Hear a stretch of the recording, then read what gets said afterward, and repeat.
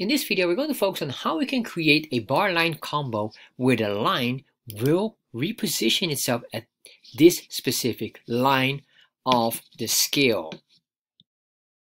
So to do this, what we need is, first of all, is the boiler template, which you can find here on chartjs3.com getting started. Once you're on here, scroll down and copy this chunk of code and you're good to go.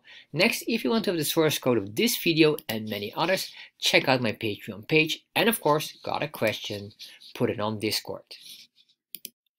So to do this, the first thing what we'll be doing is adding a line chart or data set here to make this a combo bar line chart. So basically what I'm going to do here is going to copy all of this. So we have this data set here, comma, paste, there we are.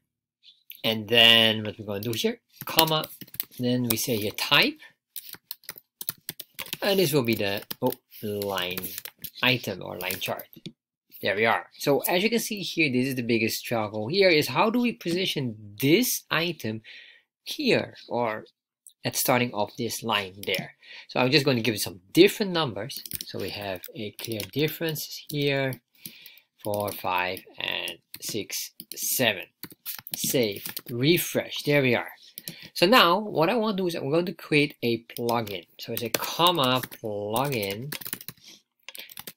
And we make sure this is plugins, it's an array, and then in the array we can say here, what is a nice term for this? I guess line reposition. Copy this. This is a constant, so we can say here constant this. Then the ID of this we can say line reposition, and then of course here we're going to say here the before data sets draw. The reason why I want this is because I want to reposition these X points, so we want it before we draw them and not after, or else it's too late. Anyway, I'm going to do that. I'm going to say chart, arcs, plugin options, then I'm going to say a constant, let's say equals chart, and then I'm going to say here CTX, and then I'm going to say here probably we'll be needing the data. I would like to have the data. The scales will be very important, and then specifically I guess the X scale, because I want to play around with the left and right coordinates or position. So that's the X. We don't need the Y for this case. So now I have this, I'm going to say here ctx.save to save all variables above.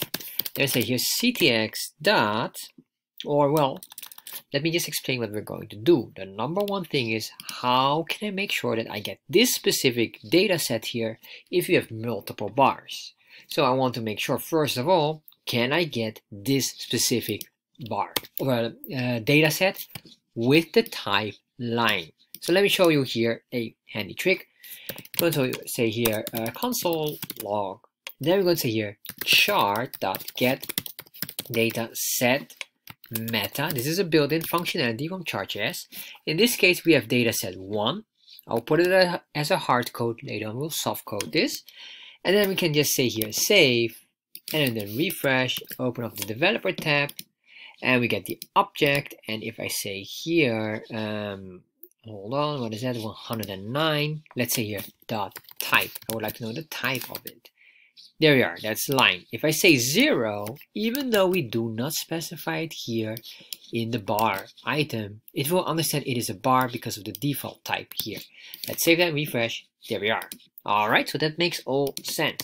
So once we can distinguish which one it is, and let me just show you, if I'm just going to grab another one, just put that in here. Comma, bar. Delete all of these colors. Delete this because the type is now by default set to bar because of the type here. That will overrule the specific value that we assign here. Alright, as you can see here, we have this. Oh, beautiful. Let's start to continue on. So now what I want to do here is I want to loop through these data sets here. So what I'm going to say here, and this is why we have the data here. I want to loop through every one of these and then just check which one have the type of line. So the data dot data sets, and then we're going to say here dot for each.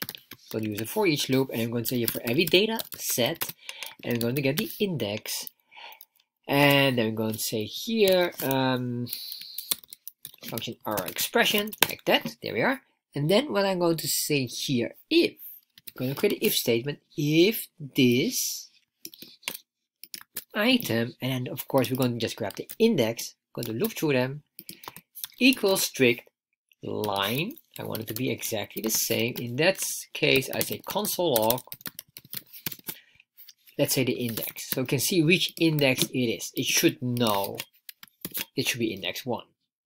There we are. And we have another one with bar because we have that copied here. Let's remove this. Save, refresh.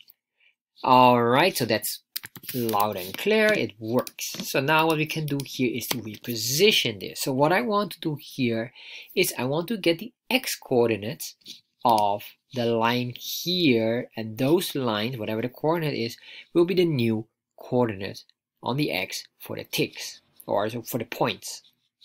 So what I want to say here is, well, let's see where we can find these information. So I'm going to say a chart, console log and chart get data set meta index, I guess the index, and I say a dot data, and then maybe specifically here data point 0, that will be this specific one. So save, refresh, open up developer tab. There we are, the point element, and now we get the x and y coordinates. And then let's see here, that's this one here. So what I could do here basically is say this will now be 25. All right, oh, not like that. I need to say x will be equal to 25. I want to get the specific x. And as you can see here, look at that, now it is being repositioned elsewhere. So once you understand the logic, what I need to know now is what is this line value. So let's go and figure that one out. And then we have to do a for each loop because we have not only 0, but we have X amount of points, in this case 7 data points. So what I'm going to say here is, we can say here X, because we're going to get the X scale here. Then say here the ticks, or let me just give you a console log as well. So you have all of those as a visual. X.ticks, save, refresh, open up developer tab again. Let's see here, array of 7. You can see all these values. These values are not pixel values. These are values based on, I guess, on this here, because this is a category axis. So this is 1, 2, 3, 4, 5. Or I think it even started 0 if I'm not mistaken. Is it? 0 is the standard value. Alright. So what I want to do here then is I want to convert whatever that 0 is. We will convert this into a position of, or into a pixel. So we're going to say here ticks. And then we're going to say here, let's say index 0 dot value. We have this one. And then we're going to say here x dot get pixel for the value of what we have assigned.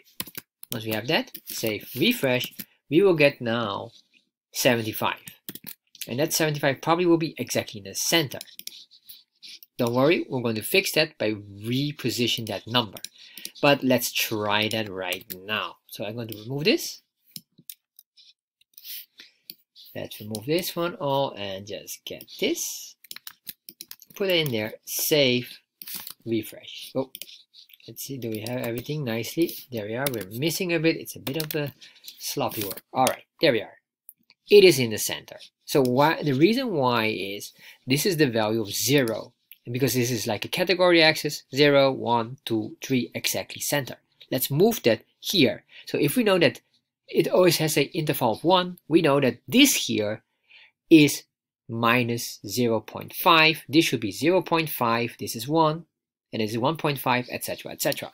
So we can play around with that by just saying here, if we have this pixel value of whatever the tick is, minus 0.5. There we are. Now it's on that specific line. Let's start to loop through that and then we're good to go. So we're going to say here x dot ticks, and then we're going to say here dot for each. And then we're going to say here for every value and for every index. And I'm using I, not index, because we already have that here specified. Let's copy all of this, put it in there. Let's delete this. Then I can say here, this will be just for the I. and this one will be for the I as well, and then we should have everything up and running. Save, refresh, and there we are. And that's it.